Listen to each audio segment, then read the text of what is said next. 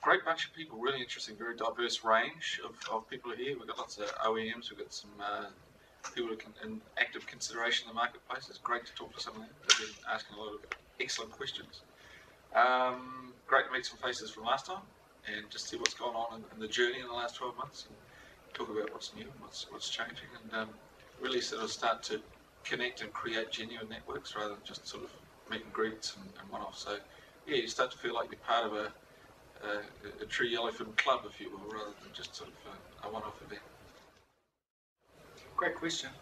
The complexity of data within our marketing managers' business or organisation that they work within is really diverse, and it's really disjointed. And a lot of marketing managers out there are really disillusioned and challenged by trying to bring together really diverse data sets and actually make common sense out of them. What we've done with Lightbox is we've turned it into a place where that data can be joined together, it can be compared on a like-for-like basis, and it enables marketers and businesses around them to make informed choices and decisions about their advertising. And the net result of that is that they're getting anywhere between 15 and 45% benefit to their bottom line, and either savings from their advertising budget or incremental customers and gains from creating more from less. So it's fairly straightforward on a rational side. Yeah, interesting.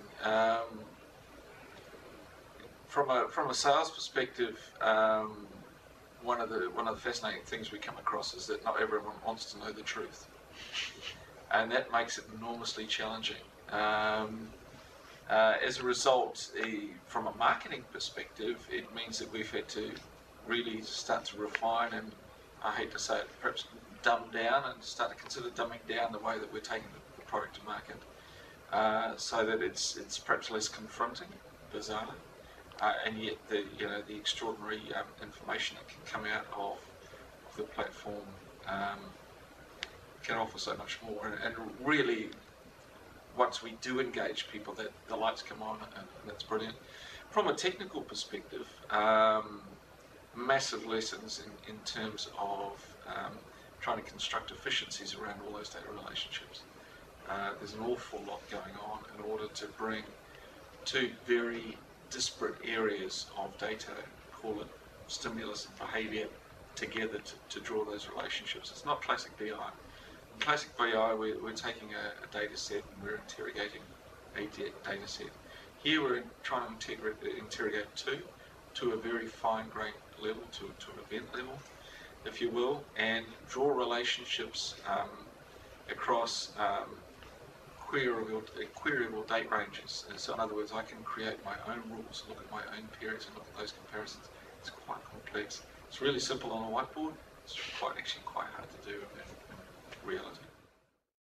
What we see is lip service paid to, yes, I want to understand what my marketing's doing for me, particularly from marketing managers, if you will, not necessarily at the highest level, at the CMO or the CFO or the COO level, but when people are genuinely held to account in an area of business that for many years has never been as accountable as finance, as accountable as the metrics around operational performance, really we try to turn on the light in a very dark room, a room that's been dark and comfortable.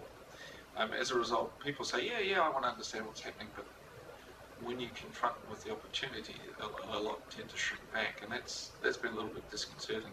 So one of the ways that we're doing it is rather than taking it to that very sort of confronting analytical analysis sort of area, is saying it's an information platform, you can run some, you know what I mean?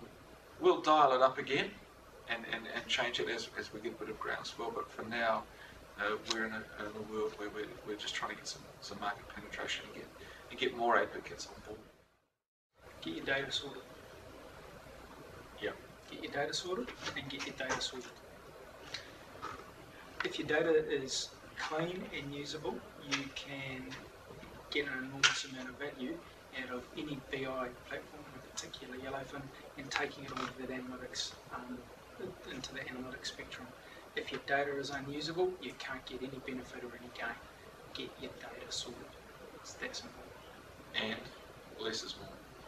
You actually don't need as much as you think you do to get some brilliant insight. So when we say get your data sorted, it's not sorting your whole universe, it's sorting the bits that count. You'll get 80% of your value from 20% of the information. And then once you crack that, then you move on and get the next 80 out of the next 20. But it becomes diminishing as you go over time. Yeah, interesting question. Someone just asked me that before. There were a couple of cool things about Yellowfin that were of genuine benefit for us. One was, and we've been with Yellowfin, I guess, for a couple of years now, across various iterations. One that was really important to us is that we're building a product, if you will. It's an embedded application. And for us, multi-tenancy was crucial to ensuring that we had something that was extensible and that was scalable, and that we could evolve over time. And you know, that's an area that's been a consideration of strength of Yellowfin for a long time.